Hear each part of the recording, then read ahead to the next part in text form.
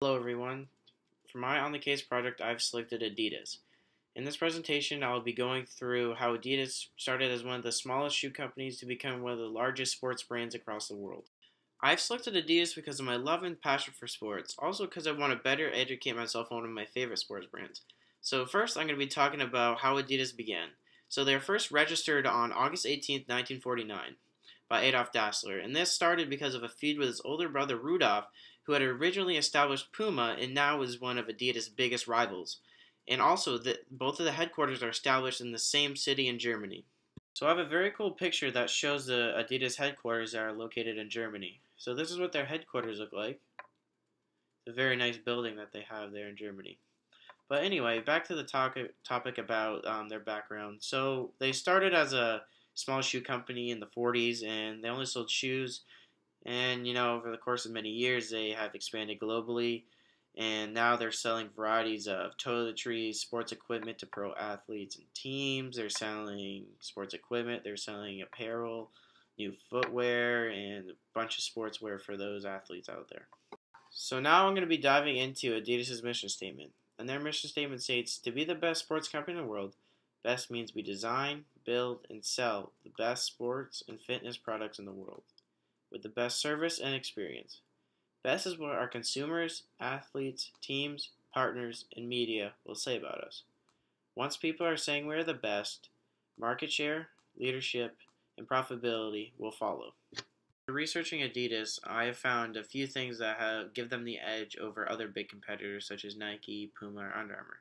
Starting off with that, they are customer focused. They are always willing and continuously looking to improve the products to match and exceed the customer's expectations. Also, since they are a global organization, they need to be socially and environmentally responsible, and that is why they embrace creativity and diversity.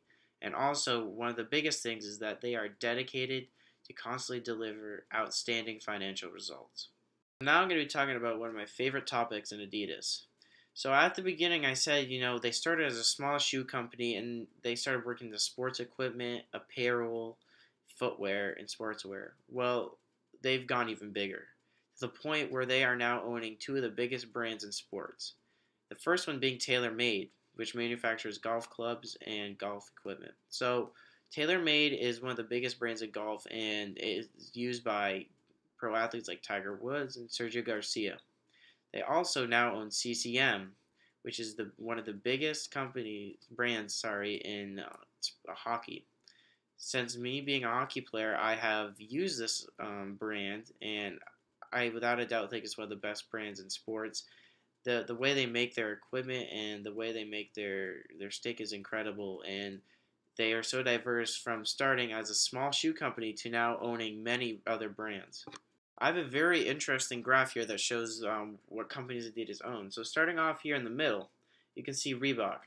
Reebok is a very popular company. They are popular in the sportswear industry, in hockey as well. It used to be a big company, but Adidas owns them now. Also, you can see I talked about CCM right here. They're obviously big in hockey as well. And moving over to the TaylorMade. So this is where they did this a few years ago, and this is one of the best moves they could have made in sports because now it's the best players in golf are using their brand, and that's a great move by Adidas. And just by looking at this chart here, they are very diverse in picking out their companies. So now I'm going to be jumping into Adidas' business operations. So starting off with Herbert Hainer. He was Adidas CEO for over 15 years, and in 2015 he retired and handed his position over to Kasper Rorsted. Now this was a big change for Adidas. Usually when companies change the highest part of office, it doesn't flow so well, things aren't the same, but with Adidas, went perfectly fine. Kasper Rorsted continued the success that Adidas previously had when Herbert Hainer was in office. So anyway, now talking about their manufacturing facilities. So Adidas has facilities in 63 countries, and they have around 53,000 employees across the world. That's crazy. And now they also have 2,811 stores across the world. And just think about that for a second. That is fantastic considering that how they started so small, now they're so big. But what they also do is they also sell directly to the NCAA, the National Hockey League, the PGA Players, which is the Professional Golf Association, and they also send directly to the Olympic athletes. So now I'm going to be talking about Adidas's financials and their earnings. So in 2016, Adidas' revenue was 19.291 billion euros, which is 18% higher than it was in 2015. Adidas also predicts 11 to 12% increase in sales in 2017.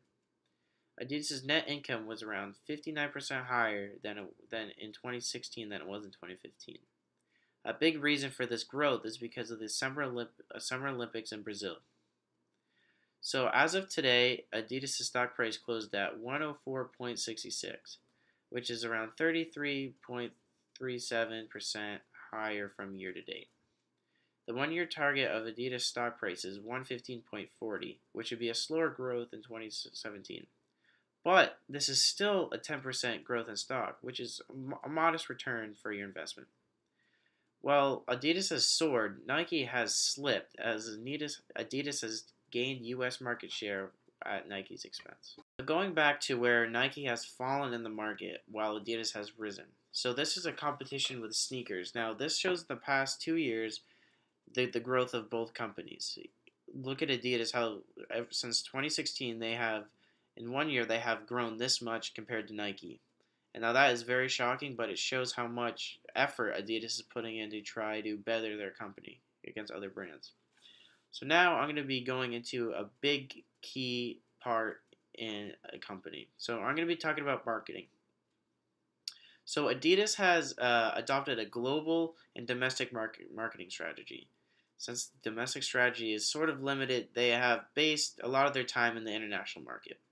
So Adidas focuses on international events like FIFA, World Cup, tennis tournaments, basketball international competition, and the Olympic Games.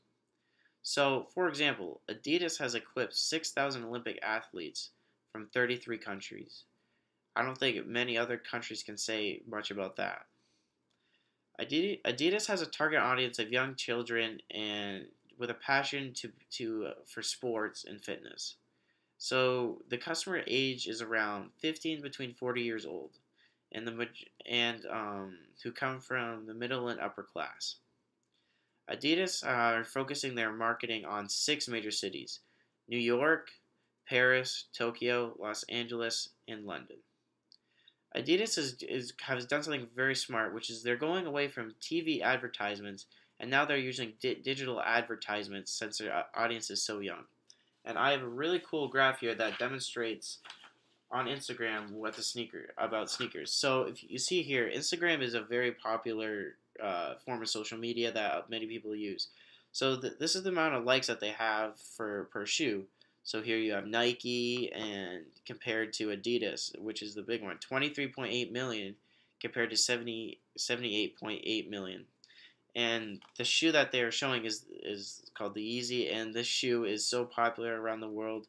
Many famous people use it. Pro athletes wear it. You can see it everywhere. And this does represent in the market how Adidas is very smart because their audience is so young. So they have to find ways to reach their audience. And what I think they have done really smart and what interests me is going away from TV advertisements.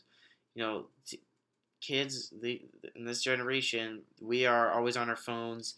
We're scrolling through TV, but we're constantly on our phones. So going to digital advertisements, I think, is a great idea because these younger kids want to look up to their role models, and I think that's a fantastic idea that Adidas has incorporated. Now I'm going to be talking about Adidas' social responsibility. So Adidas has an idea of being a sustainable business is about balancing shareholder expectation, the needs of their employees, workers in the supply chain, and the environment. Adidas believes in being fully committed to human rights will impact their economic success. Adidas believes as a global company through sports they can change lives. 92% of people say a sport has a positive impact in their life. So much for watching my presentation on Adidas. I hope you learned something that can help you in the near future and possibly become a customer of Adidas. I can't wait to hear everyone's presentations, and I can't wait to hear your guys' questions. This has been such a fun course. Thank you.